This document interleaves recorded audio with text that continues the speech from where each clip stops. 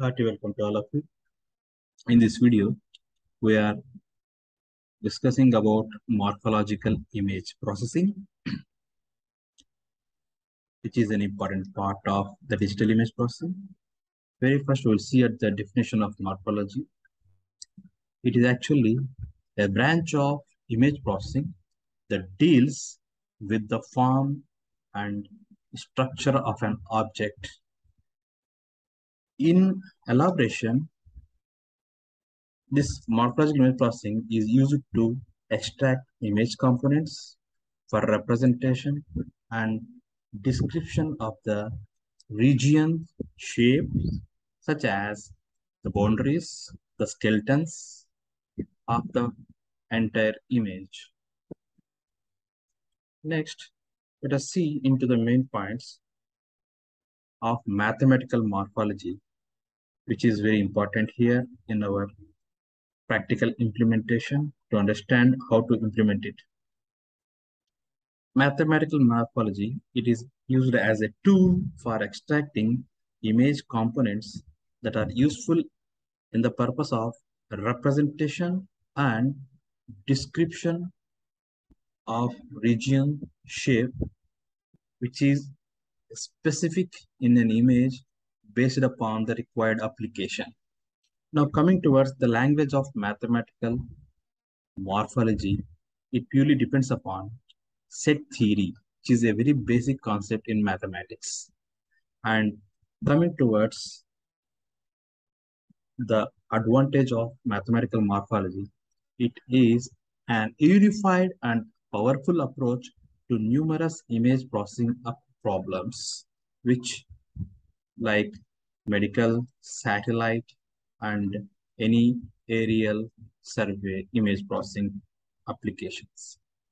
Now, as we said that it is a set theory, this picture gives us a basic description of how two regions given by A and B, starting with A union B as shown in the second picture, A intersection B, how the common part is highlighted, A complement, where the entire sample space other than A has been highlighted, A minus B, the component other than B occupied has been highlighted to explain you the basic set theory, which is a primary thing that we should have while discussing about morphological image processing.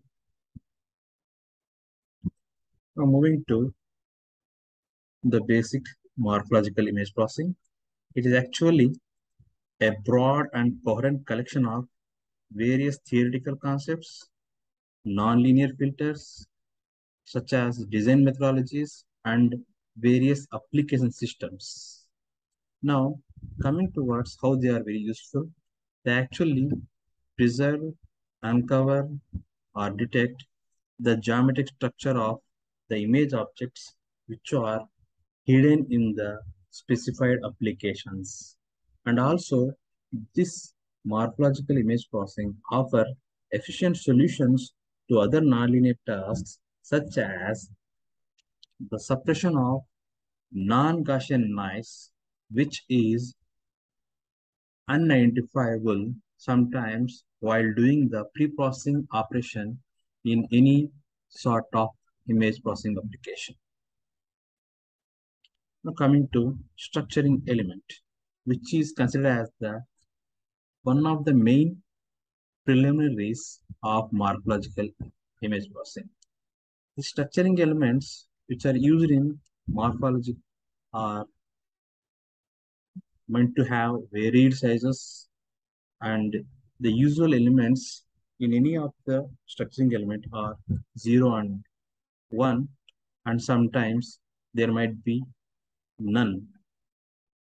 For thinning purpose of application, other values are also possible other than 0, 1, and none. Sometimes empty spots, as you see in the picture there, the dot part represents origin, whereas the empty spots in structuring elements are referred to as don't care conditions. Now coming to types of morphological operations.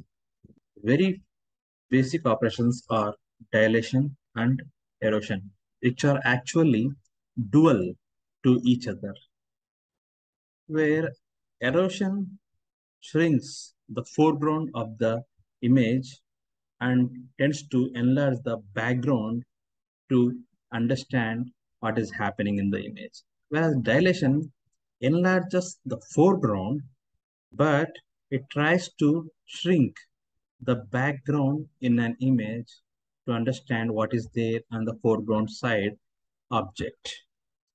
This is about basic dilation and erosion, which are we can see with respect to their definitions, they are actually dual to each other.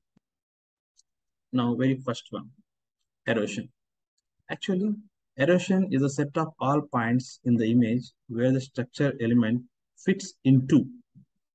And let us consider each foreground pixel in the input image. Therefore, if the structuring element fits in as given in the definition, we have to write 1 at the origin of the structuring element as shown in the previous structuring element. Now, simple applications of this erosion is of pattern matching type of applications where we check like license plate recognitions and facial recognition somewhere like content-based retrieval systems, those type of. Now coming to the inputs, what are the inputs we give here in erosion are one is binary image, which is actually a gray value. One more is structuring element, which contain only ones. As we already know, structuring elements can contain 0 and 1 and also none. But here, while doing erosion, all the values are of ones. Let us have a look at the structuring element, how it changes itself. The structuring element B acts onto the original image A as in the picture. Now we can see yellow represents the intersect pixel, blue represents the center pixel, how it acts. Now we can understand how it is acting on that one, how it is converting that entire thing into.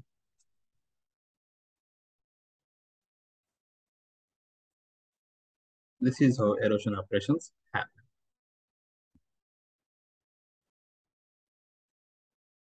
On one-to-one, slowly, the structuring elements work on with respect to the center pixels.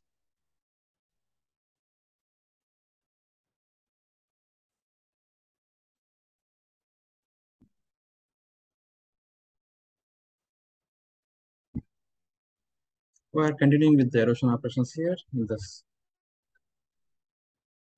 Now moving towards dilation. Actually, dilation is considered as the set of all the available points in an image where the concerned structuring element touches the foreground. Now let us consider each pixel in the input image.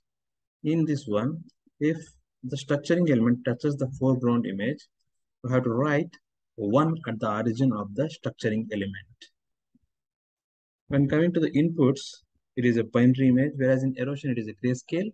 Now here it is a binary image in dilation operation, and the structuring element contains only ones as given in the same of erosion. Now let us have a look at a graphical flow of how the dilation happens. Look at that corner part, how it happens. The center pixel is away from it while connected.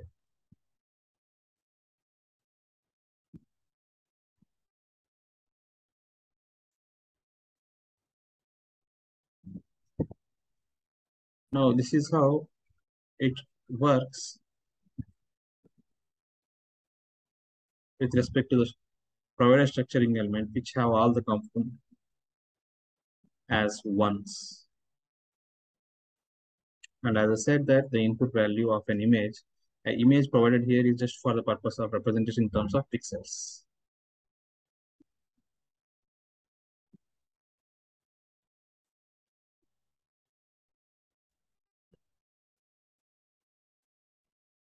Now we can look at this one. How all those pixels are combined together to represent the result of dilation here at the end.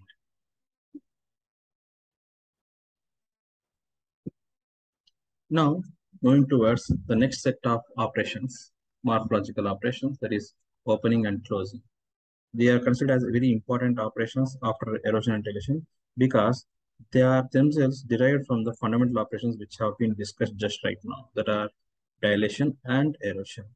These opening and closing usually are applied to the binary images, but gray value images are also possible in some of the applications.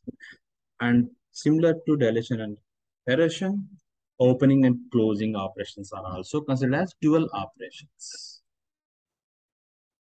Moving towards the very first after dilation and erosion, the opening. It is just similar to erosion operation, which is useful for spot and noise removal in an image, and it is considered as very less destructive when considered to the another method. Here, what happens? Very first, we carry out erosion, next dilation.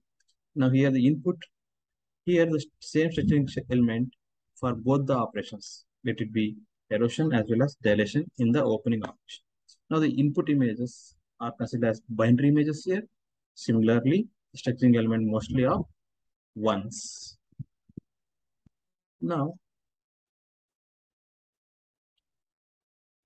as I already said, erosion followed by dilation operation. Here the structuring element is considered and slided it around inside each foreground region. Now, all pixels which can be covered by the corresponding structuring element, with the structuring element being entirely within the foreground region, will be preserved. Now, all the foreground pixels which cannot be reached by the structuring element here, without lapping over the edge of the foreground object, will be eroded away. That means erosion followed by dilation operation is carried out to give a opening image result. Now moving towards closing operation. This closing operation is very much similar to that of dilation operation. Now here it mainly useful for removal of the holes in the images which are in appearance. Next, it also tends to enlarge the regions and it helps to shrink the background in an image. Closing is considered as a dilation followed by an erosion, which is exactly opposite of the previous opening operation. Here it uses the same structural element for both the operations, that is dilation as well as erosion, to obtain the closing.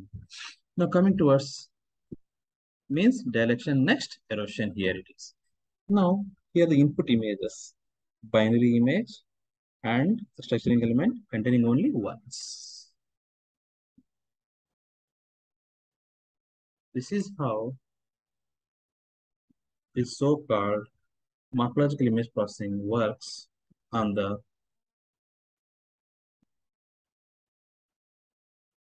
image processing applications. Hope this video has helped you a lot. And this is actually a non-equation. Most of the times we have preferred to provide you a video which is useful in theoretical concepts and make you to learn for the practical investigations. In next set of videos, we will plan to have a mathematical elaboration of the so-called morphological image processing operations.